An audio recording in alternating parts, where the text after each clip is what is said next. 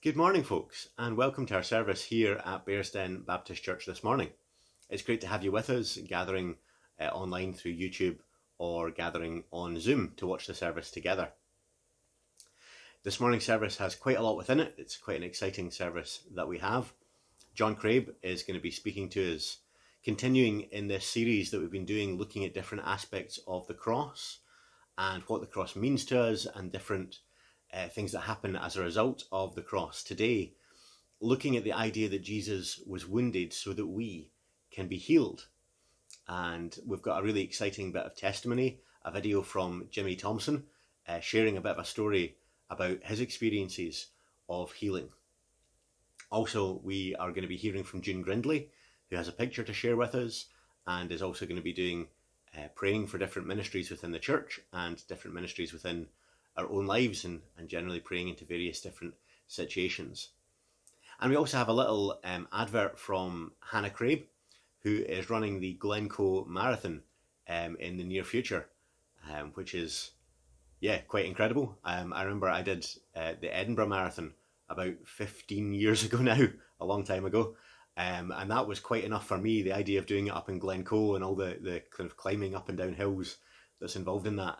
Fair play to Hannah, and she deserves lots of support, so hopefully she can raise a great amount of money through that for Bethany Trust. So we'll be hearing from Hannah for a little update on that as well. But first of all, to begin our service, let's start our time together with a time of worship. So let's sing and praise God together. Bless the Lord, oh my soul. My soul, worship His holy name. Sing like never before. Oh, my soul, I'll worship Your holy name.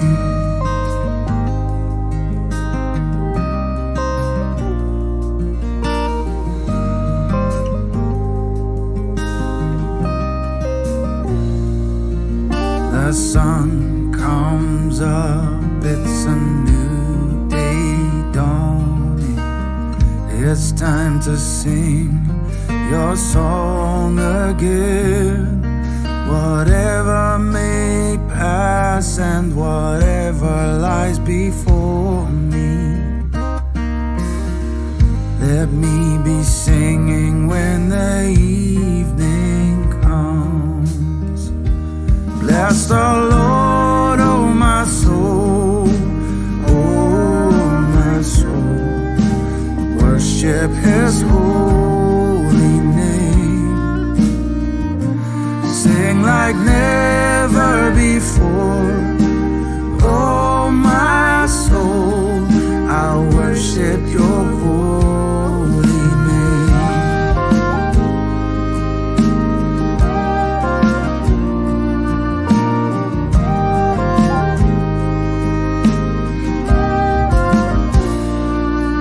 You're rich in love and You're slow to anger. Your name is great and Your heart is kind. For all Your goodness I will keep on singing. 10,000 reasons for my heart to find. Bless the Lord, oh my soul, worship His holy name. Sing like never before.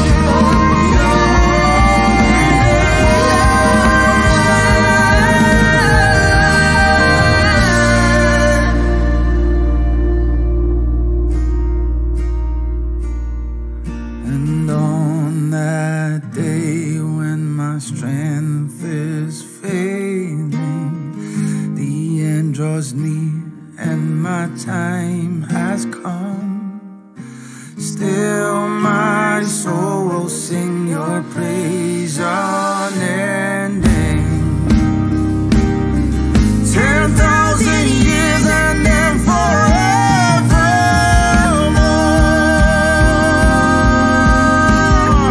Oh, bless the Lord, oh my soul, worship His holy name and sing like never before. Oh, my soul, I worship your holy name, your holy name. I bless the Lord, oh my soul, and worship His holy name and sing like never before. Oh, my soul, I will worship your holy name. I will worship your holy name. I will worship your holy name.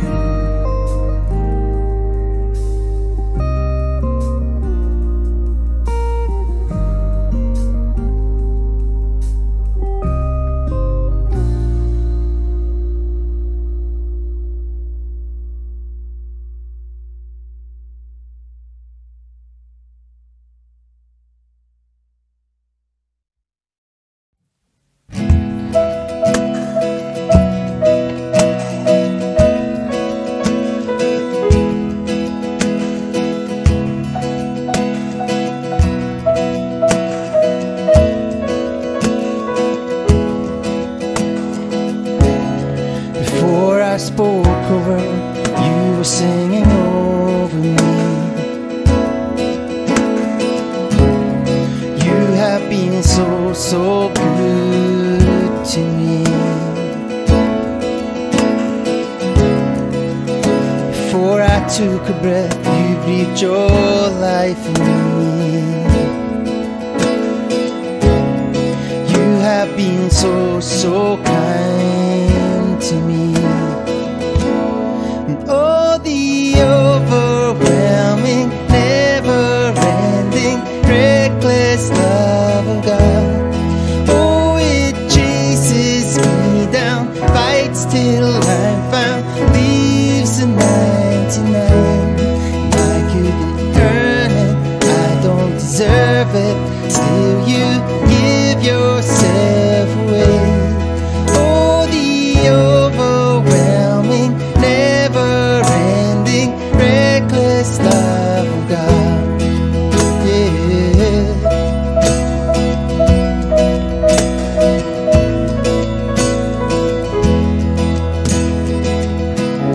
When I was your foe, still your love fought for me. You have been so, so good to me. When I felt no worth, you paid it all for me. You have been so, so kind to me. And oh, the overwhelming, never-ending, reckless love of God. Oh, it chases me down, fights till I'm found, leaves the 99. And I couldn't earn it, I don't deserve it, still you give yourself away. Oh, the overwhelming, never-ending, reckless love of God.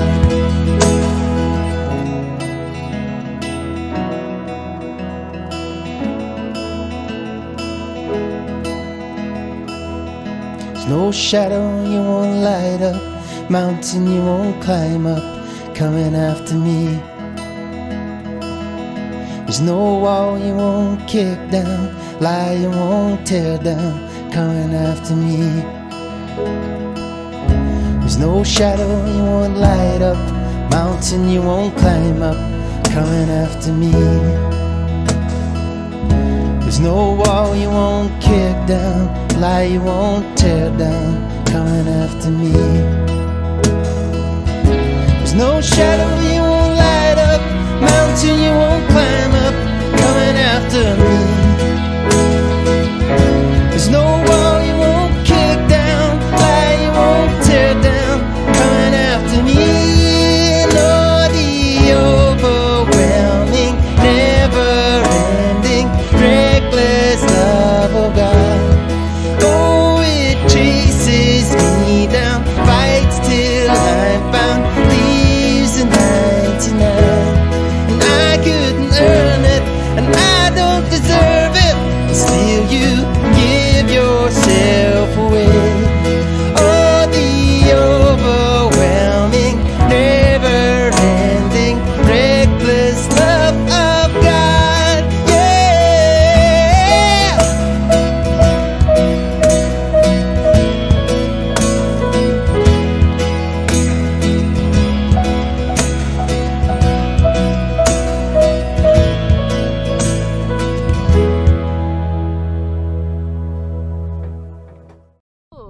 On the 5th of September, I'm going to be running the Glencoe Marathon, which involves over 1,300 metres of ascent, which is why I'm in the hills, you can see. It's pretty long, and I'm doing it for Bethany Christian Trust, which is a charity which aims to relieve and end homelessness in Scotland. They work all over the country. It's an incredible cause, so if you'd like to support, please give to my Just Giving page. Thank you so much. Hi everyone, I'm June Grindley, and John's asked me to share a picture with you that I've had over the past 2 or 3 weeks. I'm hoping it'll come up on the screen, but just in case there are technical issues, this is it here. It's a picture of a butterfly coming out of a chrysalis, and there's actually a bit more purple in it than you can see there. And that's quite significant because purple means authority in the spiritual realms. And what I felt God was saying was that this picture represents an emerging authority within the church.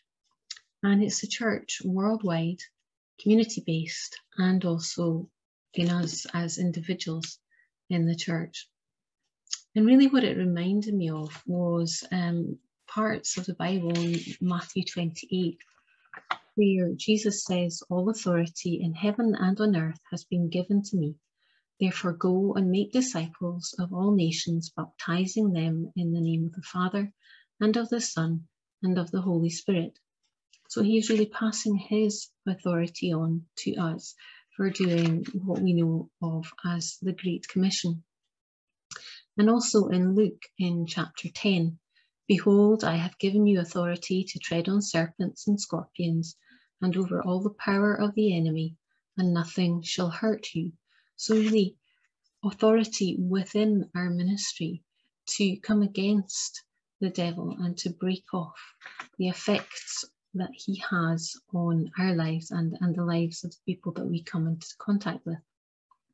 And also, I was thinking of Luke chapter 9 and also Matthew 10, where Jesus called the 12 disciples together, and gave them power and authority over all demons and to cure diseases. So again, giving us power to come against the things that the devil does and the things that he uses to bring suffering and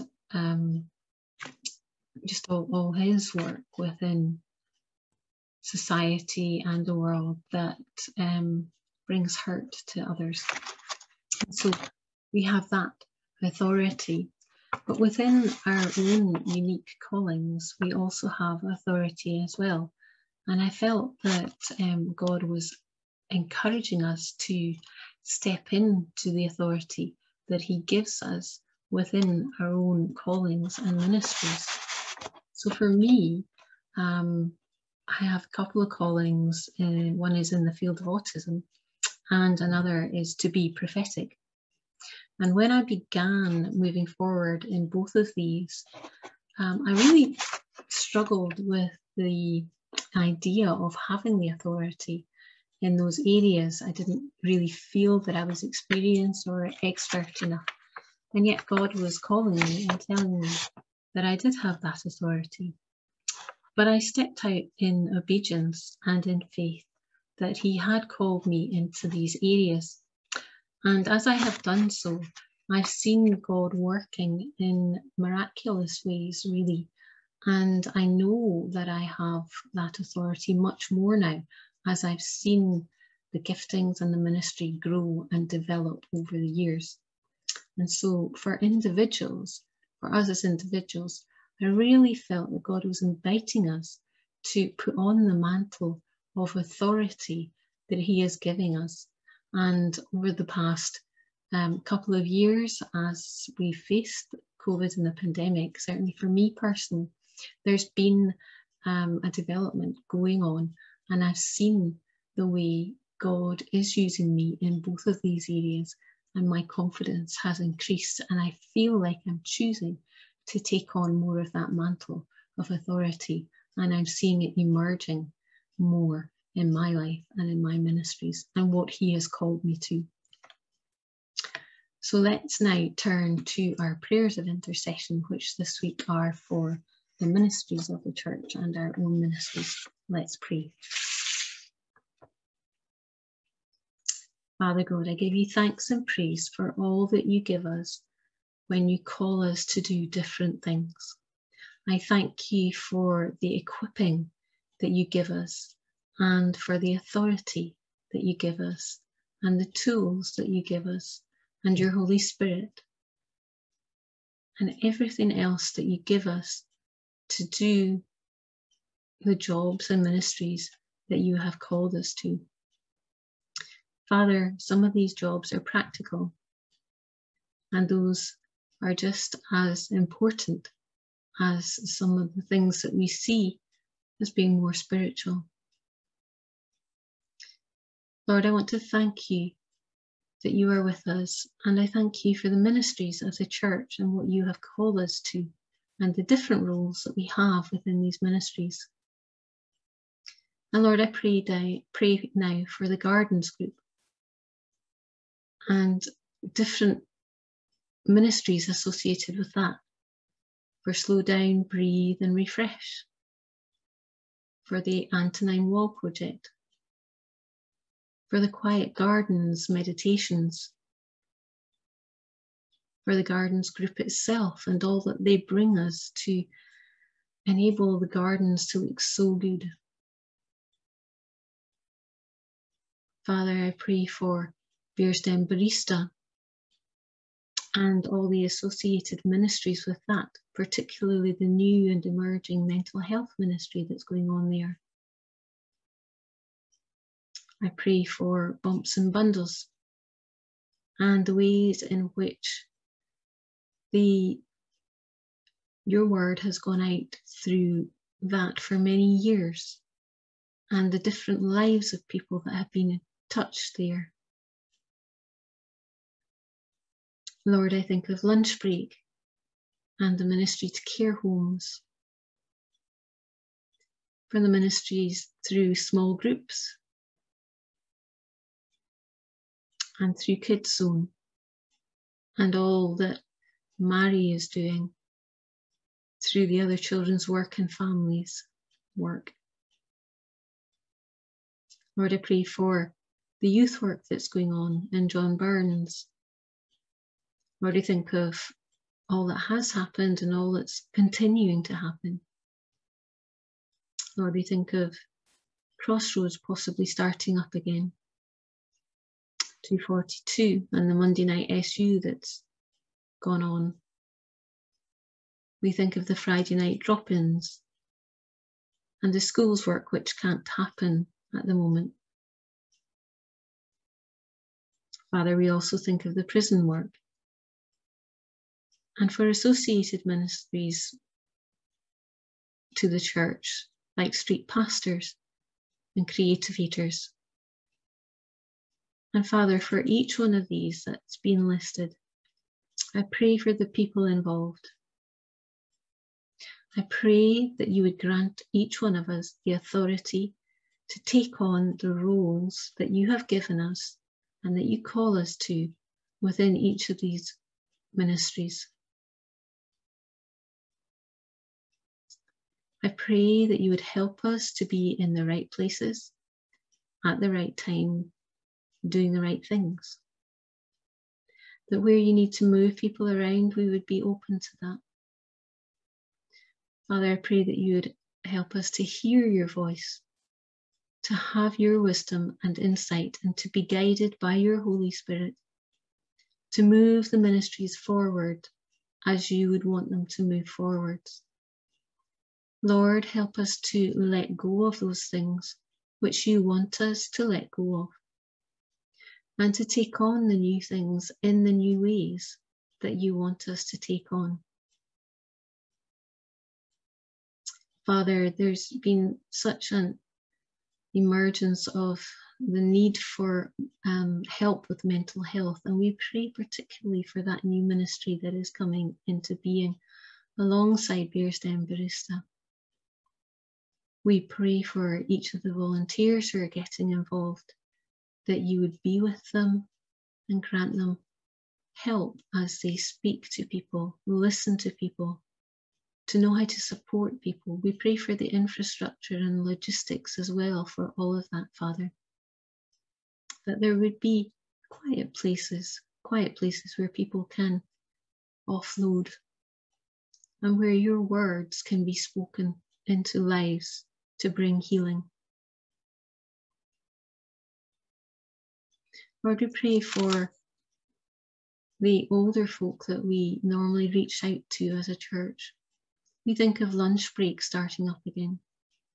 We ask that you would be with each person who's involved with that you'd help them to see the way forward that is safe for the elderly.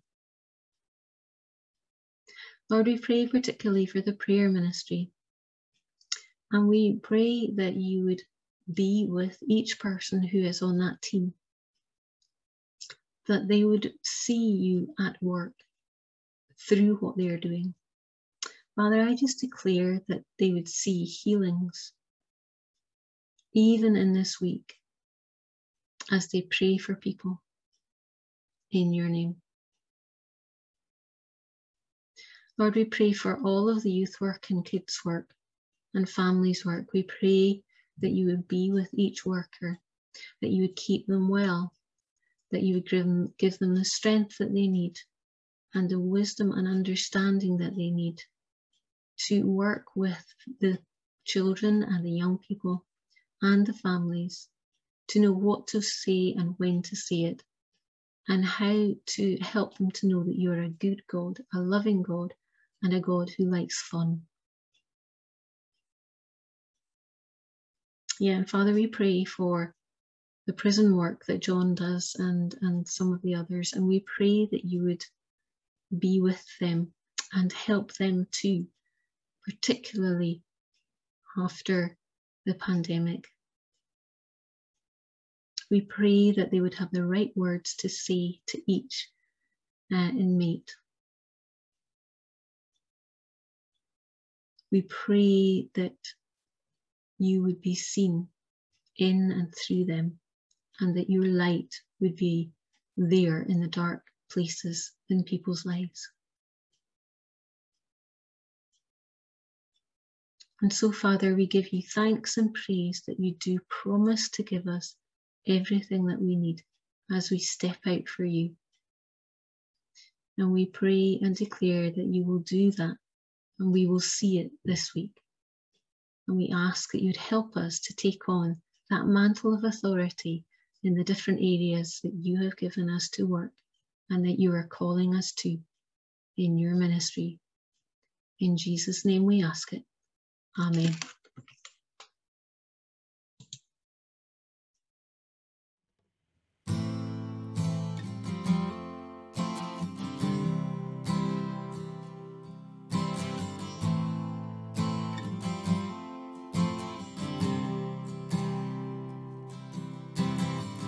There's a grace when the heart is under fire, another way when the walls are closing in. And when I look at the space between where I used to be and this reckoning, I know I will never be alone. There was another in the fire, standing next to me. There was another in the waters, holding back the seas. And should I ever need reminding of how I've been set free, there is a cross that bears the burden of when another died for me. There is another in the fire.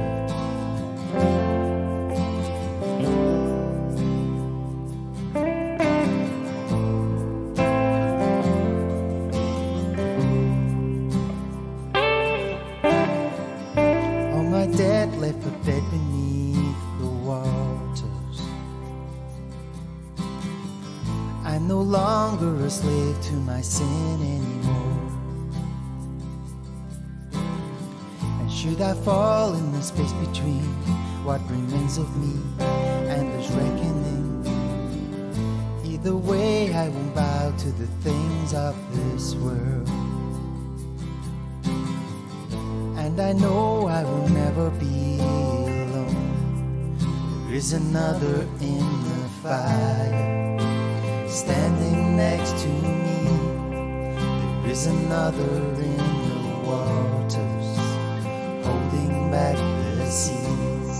And if I ever need reminding of what power set me free, there is a grave that holds nobody. Power lies in me. There is another in the fire. Oh, there is another in the fire. Oh, there is another in the fire. Oh,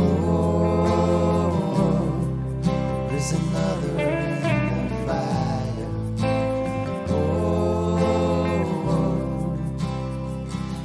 See the light in the darkness as the darkness bows to him. I can hear the roar in the heavens as the space between wears thin.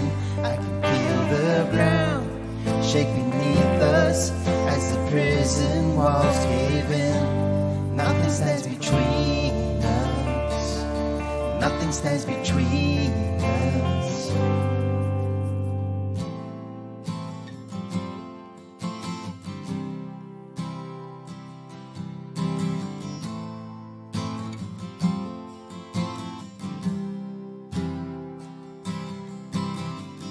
There is no other name but the name that is Jesus.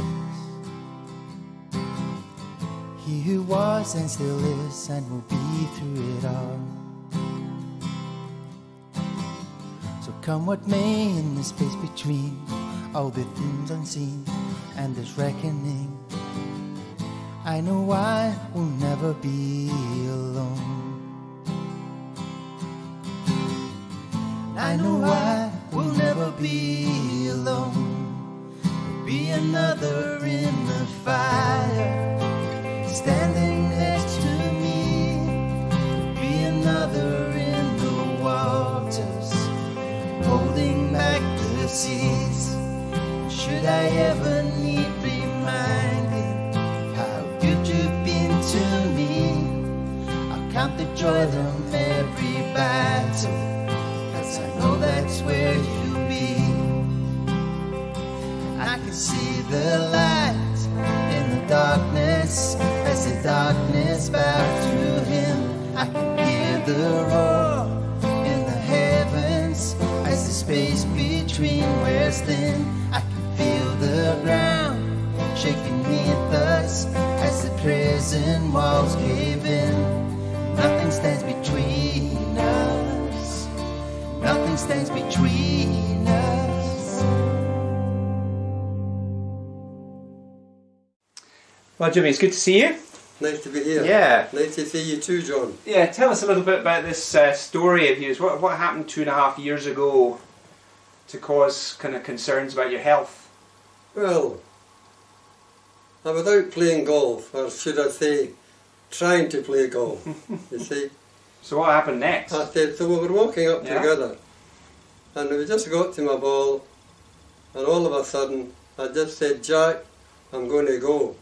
I said, the next thing I was down with my back.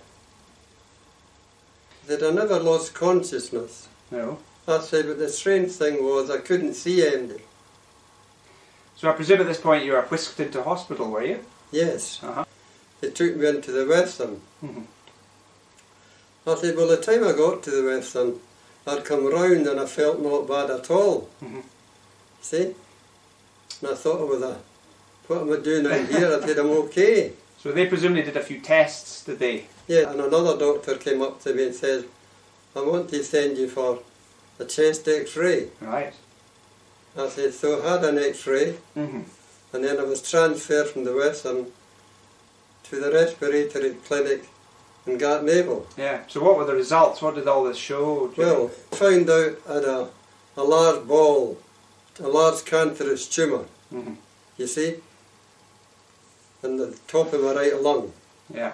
See, so from Gartnavel, I was taken to a clinic where they took a biopsy to see if it was malignant or not malignant. I said, well, it was malignant. I was on 6 weeks of radiotherapy. So did that have a positive effect or not, Jimmy? Well, you don't know what's really happening because there was no pain. I felt tired. I get tired easily. I said a wee bit nausea, not a great deal, but I had no desire to eat a lot. Yeah. You see? Well, you got very thin, I think, didn't you? And yes, I lost 2.5 stone eventually. yeah, and I know your wife Betty was worried about you, and certainly we were worried about you. Yes. In the church. See, but I was conscious of prayers on my behalf. You see, and I was in God's hands. Yeah. So what was the big thing that changed? What happened? Well, my pastor John, Judy Anderson and Rachel Taines, two of the lady deaconesses, were invited up to the house. They came and we had a communion service. Right. They prayed for me and laid hands on me. I said, now, something remarkable happened to me that day. Yeah. I said, now, John and Judy laid hands on my head as they were praying. I said, now Rachel Taines was sitting half kneeling on the carpet where I was sitting, and she placed her hand just right in my chest there. I said, now something incredibly happened. It got hot, red hot, not just over my body, but just where her hand was red hot. Yeah. I said, I believe something had happened to me. I said, but I had no evidence. So when did it become clear that something dramatic had happened? 6 or 7 weeks afterwards. I said, unfortunately, Margaret Wyburn, a member in the church here, was with me. And when we seen the doctor, and the doctor was quite pleased with the results of my x-ray and everything else, she said, well, we've looked at your CT scan, your CR scan, we've looked at everything today, and there's not a thing there. Wow. There's nothing at all. So it was a miracle. She said, all you've got just now, you've still got a cancerous tumour in your lung, but it's the size of a green pea. So were they surprised, the doctors? Well, I think they were delighted with the result. I'm sure they were. You see? I said, I was overjoyed to hear that. Did you notice a difference in your health thereafter? Yes. I would say now I'm a wee bit more breathless than I was at the time. You see? Now whether that's because that the a lot of fluid which is solidified in the bottom of my lung and they can't, they took some out but they couldn't take any more. Yeah. I said, so I gather that's probably why I get breathless if I rush. I said, so I do everything at a snail's pace now, and I'm coping not bad. Yeah, and you did get back to driving and playing golf a bit for a while. Yes. As a matter of fact, I was in a golf range 3 weeks ago with my grandson. Fantastic. I said, now, once his studies is finished on the 23rd of April, I can play Bishop Bright's course, I can play the Cannon Castle, I can play Ross Priory, because I can hire a buggy. And what's the doctor saying now? I think, was it your son, Gordon, spoke to the doctor not so long ago. What was the doctor saying at that point? Well, he says that I'm a miracle. Yeah, and your hope is, I think, you want to be at Jamie's graduation. Yes. Which is, what, a year in the summer, probably? Yes, because that's just the first thing I asked the Lord for. I said, keep me going till see my grandson's graduation. Yeah. I said, because that'd be a first for the Thompson family. That will be fantastic. So there you are. Well, thank you so much, Jimmy. Not at all. You've clearly met with Jesus in the miraculous. Yes, I would say so, John. Yeah, and God has been glorified. Yes, He has. Yeah. God's good. Yeah. Amen. Amen. The exchange we're looking at today is this. Jesus was wounded so that we might be healed.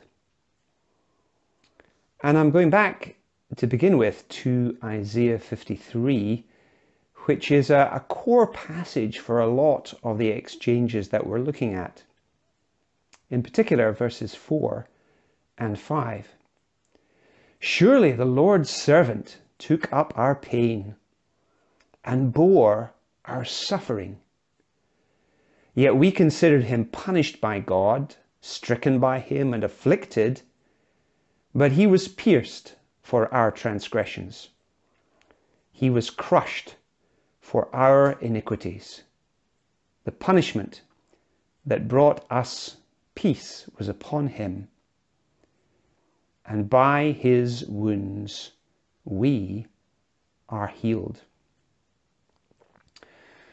On the cross, this reminds us, Jesus endured terrible pain and suffering and experienced dreadful wounds. The emphasis in these two verses is that Jesus' physical wounding made possible our physical healing. And physical healing is something we pray for often, but so seldom see in 21st century Scotland, at least in dramatic ways. When we do see it, it thrills and excites us. The most dramatic example I have seen was Jimmy Thompson's healing from cancer late in 2013, and we've seen his testimony of that healing. And Jimmy lived for another 5 years. To his late 80s, he saw his grandson Jamie graduate, which was his great hope. And we long to see more miracles like that one. We could ask the question, if we're sick, how do I know that it's God's will to heal me? But perhaps the question we should be asking is this: how can I receive the healing that God has already provided through Jesus on the cross? Maybe people might argue, well, Isaiah 53 is in the Old Testament, and we should be looking more to the New Testament to see what it says. The only problem with that argument is that Isaiah 53 is quoted by New Testament writings in this context. One example is in Matthew 8, verses 16 to 17. When evening came, many who were demon-possessed were brought to Jesus, and he drove out the spirits with a word and healed all the sick. This was to fulfill what was spoken through the prophet Isaiah. He took up our infirmities and bore our diseases. And again in 1 Peter 2:24, he himself bore our sins in his body on the cross, so that we might die to sins and live for righteousness. By his wounds you have been healed. And it seems clear in these verses that the focus of these healings is not so much on the person who's being healed, but on Jesus, the healer. So as we seek healing for ourselves or for others, we shouldn't focus on that person or on ourselves, but rather on Jesus and his work on the cross. That should be the focal point for our prayers. In the New Testament, there are 3 different Greek words translated healing in different places. The most common is the word therapeuo, from which we get in English words like therapeutic or therapy. And it's used 43 times, with the emphasis being mostly, although not exclusively, on natural healing. The second word is yaomai, which is used 26 times, with the emphasis for that word being on supernatural healing. The third word, which may be more familiar to you, is the word sozo, which appears in the New Testament 106 times, but mostly translated salvation. However, 14 times the word is translated healed or cured or made well, and on one occasion delivered. And so it seems like salvation, with this word sozo, is a holistic work that covers the whole person, physical and spiritual. And the reason for choosing the passage in Luke 8 is because all 3 words appear in this passage. We have the story of the demon-possessed man being delivered from a demon. So in verses 35 and 36, it says, they found the man from whom the demons had gone out, sitting at Jesus' feet, dressed and in his right mind, and they were afraid.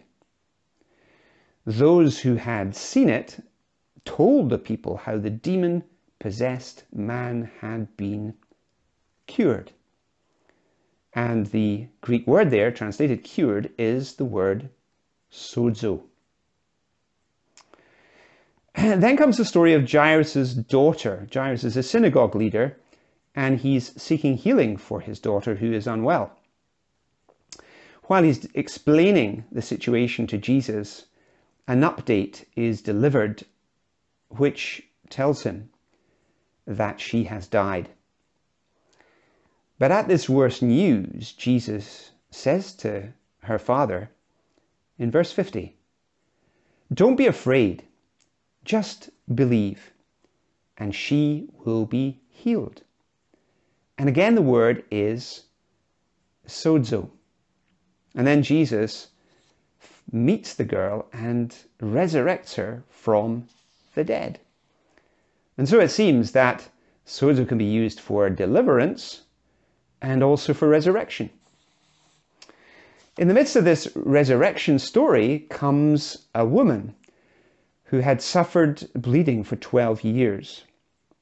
And this is a condition which would have made her permanently, ceremonially unclean, and so excluded her from the temple courts and the ability to worship God fully. Theoretically, this could have made Jesus himself unclean if they touch. Hence her plan just to touch his garment surreptitiously. Uniquely, this account, just a few verses, includes all 3 of the Greek words for healing. In verse 43, we're told, a woman was there who'd been subject to bleeding for 12 years. but no one could heal her. The Greek this time is the word therapeuo, or natural healing. Clearly she'd gone to many doctors over the years, maybe spent a lot of money, but without success. Medical help back then was a lot less sophisticated than it is today. And then in verse 47, we read, "Then the woman, seeing that she could not go unnoticed, came trembling and fell at Jesus' feet. In the presence of all the people, she told why she had touched him and how she had been instantly healed." This time the Greek word yaumai, supernaturally healed. 12 years of first century medical intervention and nothing had changed. But one touch of the King changed everything. And then in verse 48, Jesus said to her, "Daughter, your faith has healed you. Go in peace." This third time, the word is sozo, completely healed. Such exciting stories with remarkable outcomes, and all because Jesus was wounded so that we might be healed. Now, of course, we know that this is not always, nor indeed often, reflected in our experiences in the 21st century. Some of you will remember Ted Herbert, husband of Diana, vice principal of the International Christian College, and deacon in our own church. And Ted was diagnosed with an aggressive cancer in August 2008. His testimony from that time is still on YouTube. Ted believed in healing, and we prayed for that, along with hundreds, if not thousands, of other people. He said in his testimony that even if God didn't heal him, he'd had a great life, and if I die, he says, I will go to be with Christ, which is not such a bad deal. So it's a win-win. Either way, I win. And so he concluded with the words, "Death, where is your sting?" Ted died 5 weeks after his diagnosis and 5 days after that testimony. Ted was trusting in the cross for healing. And while it didn't come then, it will come at the resurrection. And all because Ted trusted in the cross. And what Ted shared that evening reminded me of the 3 young men who faced a fiery fate in Daniel 3, because they wouldn't worship the king's idol. They believed that God would save them, but they said to the king, "If we're thrown into the blazing furnace, the God who we serve is able to deliver us from it, and he will deliver us from your majesty's hand. But even if he does not, we want you to know, your majesty, that we will not serve your gods or worship the image of gold you have set up." And I think Ted was essentially saying something quite similar.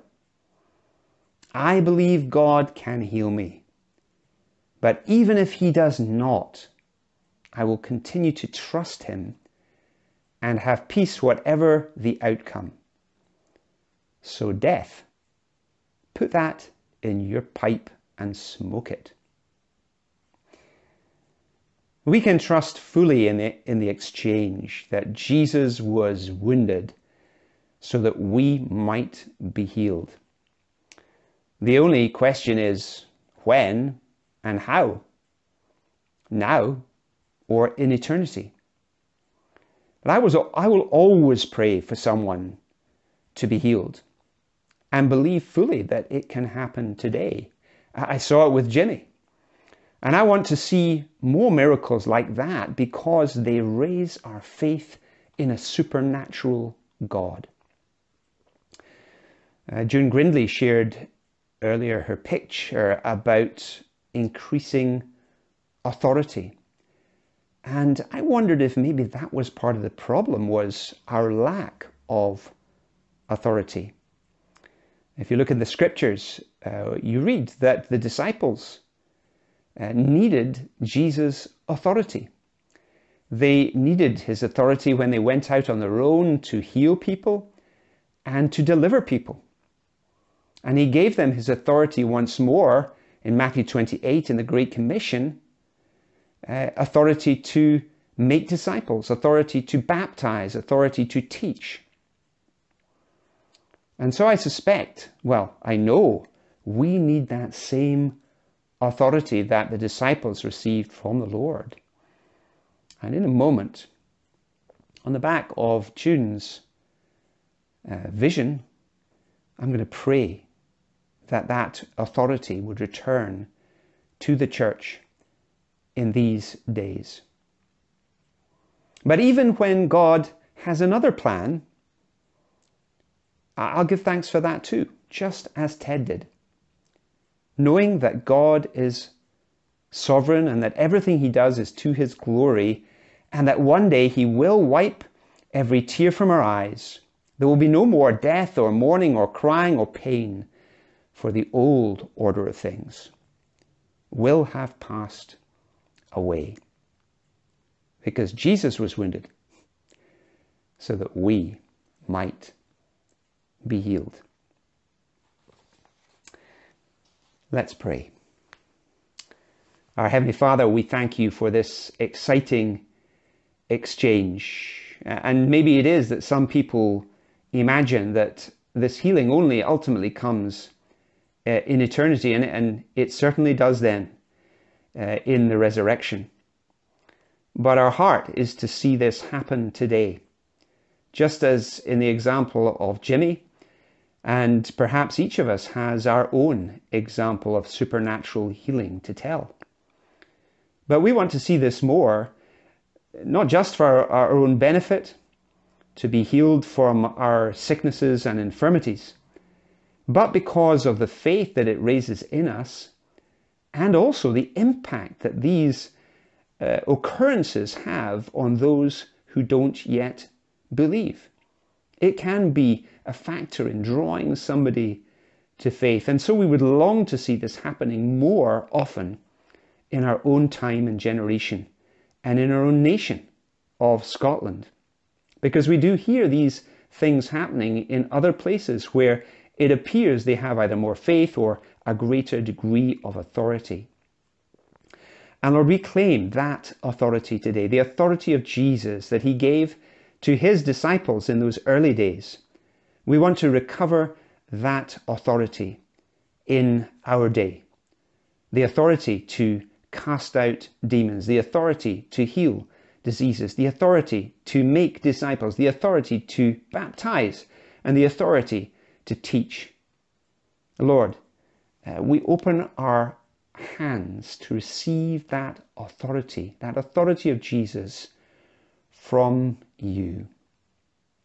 Trust us enough, Lord, and give us the faith that we need to handle that level of authority in our lives and ministry and mission today. And we pray all of that in Jesus' name. Amen. Let's close our time now by spending a further time in praise.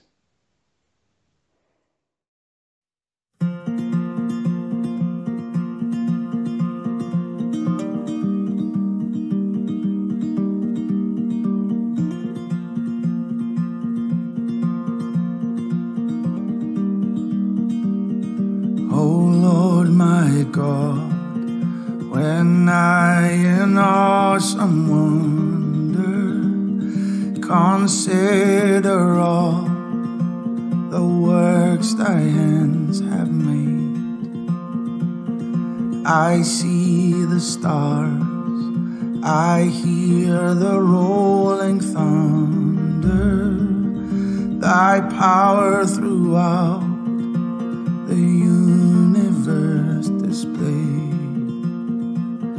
Then sings my soul, my Savior God, to thee. How great thou art, how great thou art. Then sings my soul, my Savior God, to thee. How great thou art, how great thou art.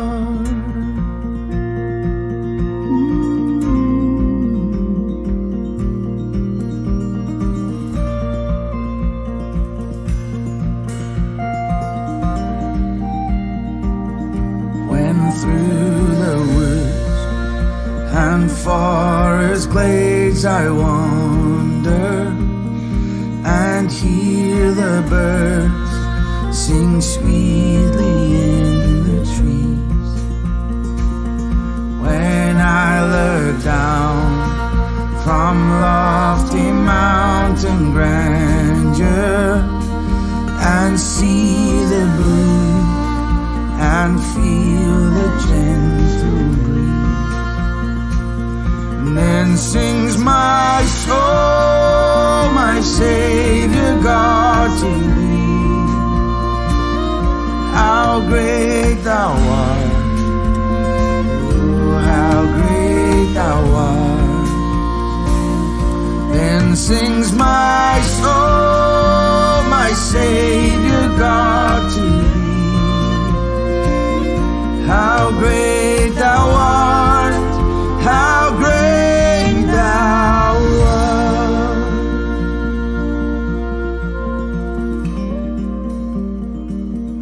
And when I think of God, his Son not sparing,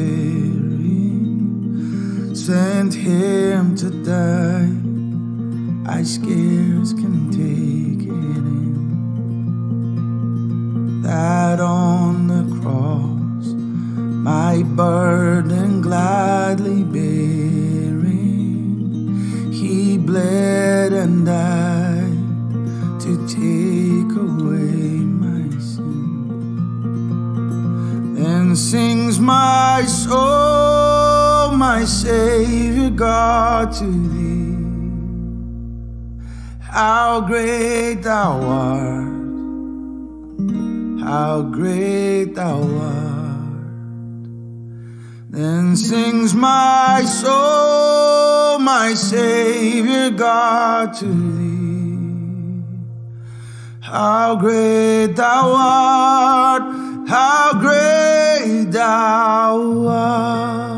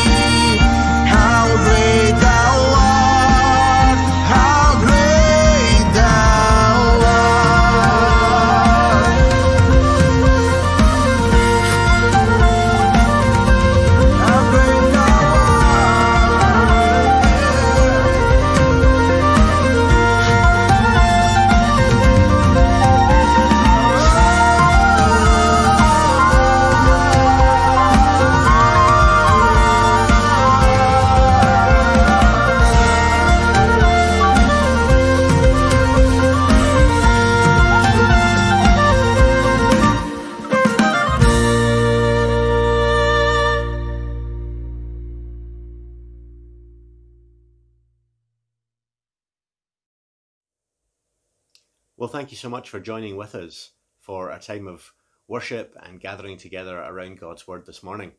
Thanks to John and to everyone else who's been involved in creating the different aspects of our service. Really appreciate all the work that goes into that, and it's continued over these past 18 months through this kind of challenging time. So it's been a lot of work that's gone into that, and we really do appreciate all that's been put in. This coming week we have our Bumps and Bundles barista is on Monday morning. We have the normal regular barista cafe on Wednesday and Thursday, and so we hope to see you at some of those things during the week, and if not, we will see you next Sunday morning. We're back here as normal next Sunday morning. And this evening, one final thing to tell you is that this evening is our last in our summer sessions, where we've been looking at Ezra and Nehemiah and the story of the return from exile and seeing what God would say to us as we return to gathering for worship together post-pandemic. And this evening it's myself and Ron Rye from Kirkcaldy who are leading that service together, and we're going to be kind of co-preaching on that one, looking at the final ideas in the final section that we're going to look at through Ezra and Nehemiah. And so I really would encourage you, if you're able to come along to that, you don't need to book, you can just turn up 7 p.m. this evening for that, for our final summer session. But we hope to see you somewhere either this evening or during the week or next Sunday morning. God bless and take care. Bye for now.